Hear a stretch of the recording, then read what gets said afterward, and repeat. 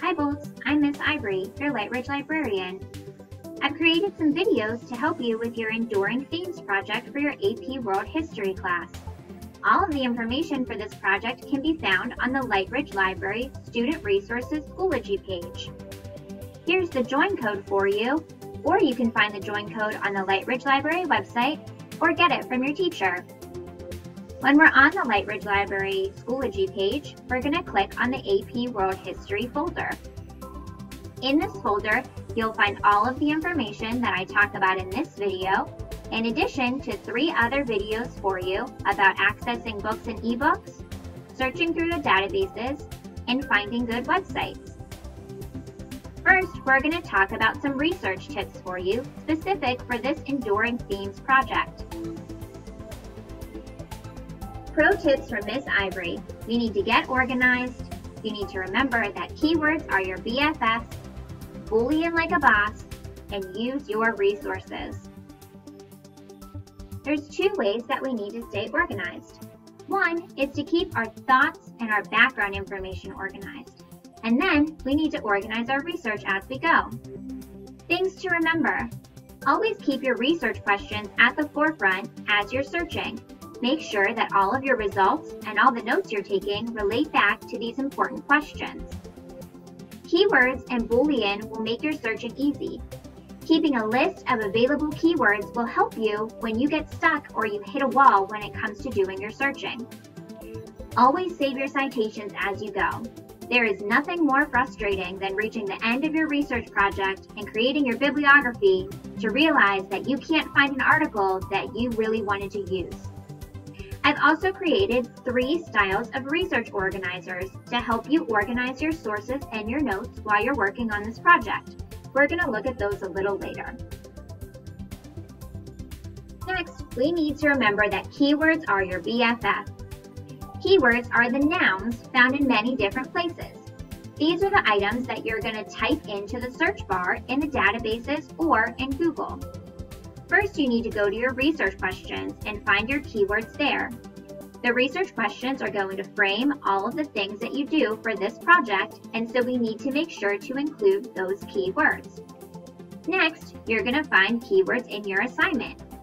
Your teacher created the assignment for you, and they've already given you clues as to what words are going to be important when you're doing research for this project. We also can find additional keywords in the index and the glossary found in many ebooks and print books. They can also be found in references, on websites, or for articles in the bibliography. Somebody has already done the research and you found a resource that you think is useful. If they found other information useful and they share with you the keywords that they used, those keywords will be helpful for you too. Last, we can find them in the subject heading. These are the tags that are in the databases for the individual articles and resources. The people who work for the databases found these words important and relating to those articles, and so they'll also be important and relatable for you. Next, let's talk about our Boolean basics. So we're going to talk about 3 ways to help narrow and expand our searches. These can be used in the databases and they can be used in Google. The first one we're going to talk about is the word or. If we search hot dog or sandwich in Google, we're going to get all the search results for the word hot dog and all the search results for the word sandwich. This is going to expand our results and give us more. This is what search engines like Google assume we want, which is why if you type in multiple words into Google, sometimes your results don't include all the words you've listed.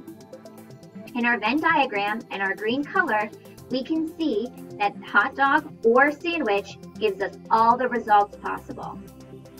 Using the word and is a way to narrow our search results. If we search hot dog and sandwich, all of our results must contain both of those search terms.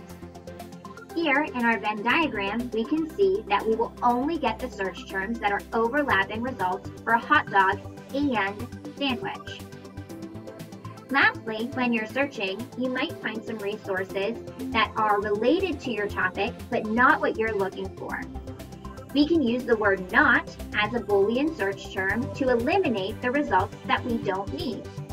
If we search hot dog, not sandwich, we're narrowing our results by excluding the unnecessary items. Here in the green, we only have the hot dog items and none of the items that would include the word sandwich. As you watch through the other videos, you'll see how I use the Boolean search term and to narrow my results in the databases and on Google. Lastly, we need to remember to use our resources. I say that research is like going down the rabbit hole. We're going to use the research that others have done, including their bibliography, to find more resources. The research will lead our project, and we never know where we're going to end up. Always remember that people are resources too. I'm here for you to help and support. You can reach out to me by email, or you can use the bookings feature to schedule an individual research conference if you're struggling. Your teacher is another great resource that you can use. Let's check out the research organizers that I've created for you to help you stay on task while you're doing your research. All three of these organizers contain the same information, they're just done in different styles because our brains all work differently. The first one is using Google Slides. These Google Slides look like individual note cards. Here we have our overview where we can include our enduring issue, our main question, and our sub-questions, since one of our tips was to always keep these items in our forefront when we're doing our searching. Next, we have our keywords. For this project, you're going to have two sets of keywords that you'll use when you're searching for your project. The first set will be keywords related to your enduring issue. These keywords will stay the same no matter which civilization you are studying. Then you'll have civilization keywords that are specifically related to that unit. Using this card, we can list all of our enduring issue keywords and our civilization keywords for each of the units throughout the year. Next, we have two types of note cards. We have our source card, where we list the type of resource, the purpose of the resource, and we include that bibliographical citation so we don't have to find it later. And then we have a note card, where we reference the source we're using. We can take their direct quote, summary, or paraphrase as evidence, and we can take our own notes or commentary on why this is relevant to our research topic. The thing that I really like about using the Google Slides is you can color code the tops of the items. Color coding is one way to stay organized while you're researching. We can change the fill color to another color on the top of the note card, and we can make our sources and our notes match each other. You could color code according to source, or you could color code according to your research questions. The other thing that's nice about using Google Slides and these note cards is that they can be dragged to different areas, so we can group our information in other ways as well. This is a great way to organize the information and to be able to move your thoughts around. If you're someone who likes to use note cards to take notes but are looking for an electronic version, this Google Slides template might be for you. Additionally, we have a Google Docs template. Here we have our overview, like a table of contents on the left-hand side. We have our enduring issue, main question, and sub-questions. Then we have our enduring issue keywords and our civilization keywords. And then we have these tables where we can take notes for each of our individual sources. If you need more than the tables that are listed, you can copy and paste for additional sources that you may have.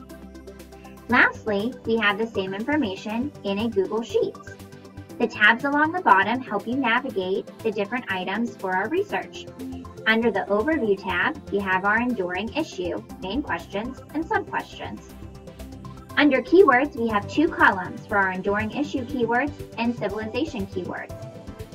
The Citation tab gives us a chart view where we can add in our source, and you can color code these boxes like the note cards. We have our type of resource, purpose, and bibliographical citation all listed in the various columns. Lastly, we have the note-taking grid. This is where we can put our research questions and take notes in the appropriate boxes according to our sources. You can use the color coding feature here too. These are just 3 ways to help you stay organized as you're working on this project throughout the year.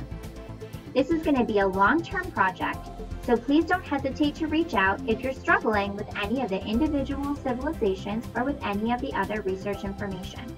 I'm always here to help you. Next up, we're going to talk about accessing books and ebooks through the Lightbridge Library and the Loudoun County Public Library.